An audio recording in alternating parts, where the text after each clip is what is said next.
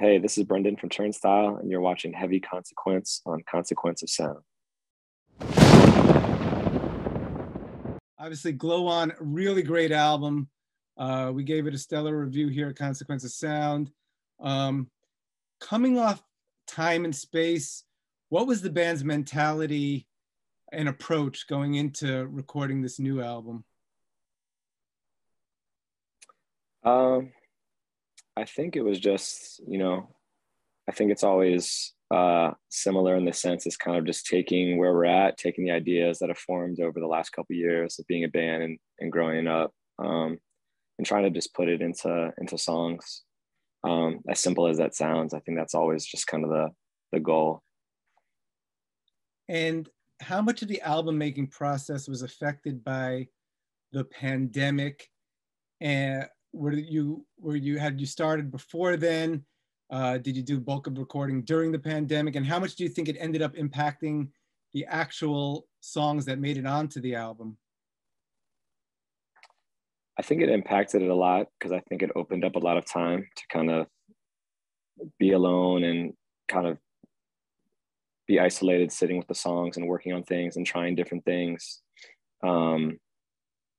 I think it kind of opened up this window that typically we wouldn't have because we'd be so busy with traveling or just other life things that tend to get in the way. And I think that window of time allowed for just kind of like, the ideas to flourish a little more. And before the album, you released the Turnstile Love Connection EP, and it had this really great accompanying video or short film, if you will, where it was soundtracked by each song on the EP. And I thought it gave like really nice insight into just the camaraderie and the community that kind of surrounds Turnstile. If you don't mind speaking on that, and how that video kind of reflects, what goes on around the band. Yeah, I guess in some ways, just putting it together was just put together with friends and people that, everyone in the video is people that, are from our friend group or community that were just, around, and people that filmed it and edited it were friends that we've made through, just through music. And so it's kind of a collective group effort just to put it together, and we're all super proud of it and happy how it came together. And the track Mystery, which I said is one of our top songs of the year. It's both on the EP and on the album. And it was the first single release. And I've noticed you're also using it to kick off your shows recently. And the reaction's been amazing, just looking at the footage and everything else. And can you talk about that song, that decision to kind of put that out there first, and then about the song itself, just like musically and lyrically? Yeah, it's a song. It was probably the first song that we had written for Glow On. And it kind of, I guess in some ways, just set the stage for the rest of the album. And yeah, I like the song. But yeah, it's been fun to play live as well and be able to play it and have people sing it. It's been really cool. Cool. And I think it actually, that song in particular kind of offers a little bit of a glimpse of like who you are as a band. There's just a little bit of everything. There's that really cool trippy intro. There's kind of these like Nirvana chords in there. And then there's like the kind of the hardcore chorus, the sing-along chorus. So, and you guys are such a genre-defying band. When you guys go into making an album, what are some of the influences that you're taking with you that kind of supplies this wide range of music that we hear on the end result? I think we all just, as people, just are inspired by all kinds of different music and things and places and people, and try to just never close off or limit where those inspirations come from. And they're always kind of shifting and changing as well. And I think not necessarily specifically listing what inspires each individual part, but I think it's kind of just that openness to kind of embrace just like what feels good when writing a song, and also that freedom to kind of try things and try sounds that maybe are a little unfamiliar but are desired or kind of like, you know, dreamed about making and putting into a song. And so yeah. Cool. And you're getting some nice radio play with the song Blackout. And that's one of the heavier songs on the album. Can you talk about that one a little bit? Yeah, just another one where it's just been, you know, a lot of times it's exciting making a song, but more so even being able to play it live and seeing it take, you know, come to life in a different way that didn't exist when you're writing it in your bedroom. When you're actually sharing it with people, it kind of takes a different form sometimes. And that's one where it's been really exciting to see that like song exchanged in at a show. So cool.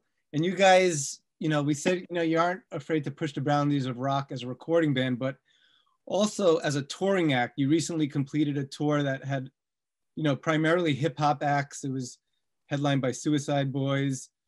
What goes into your thinking of like joining a bill that's kind of eclectic like that? And do you feel you have to kind of win a crowd over if they're not necessarily there to see you when you go on a multi-artist bill like that, and not all the bands sound like you? I think it's exciting to be able to, you know, always step outside of your comfort zone, or, you know, I think it's easy to fall into doing the same kinds of things over and over. So I think that goes with like, you know, doing, you know, our own things to like festivals, to kind of different kinds of tours where maybe we're the only band or kind of like the fish out of water a little bit. Just because it's something that is kind of just challenging things we've done before, or playing for new people, which I think is always kind of a gift to be able to play for new people, especially if they're people that are open and excited about just music and, you know, experiencing music live. So I think we always try to kind of embrace those kinds of things and make sure that nothing ever feels like routine or something that we've done before. Cool. And you just announced your own headlining tour for 2022, and you're playing some bigger venues. I'm looking forward to seeing you guys here in New York at Brooklyn Steel, which is a great venue.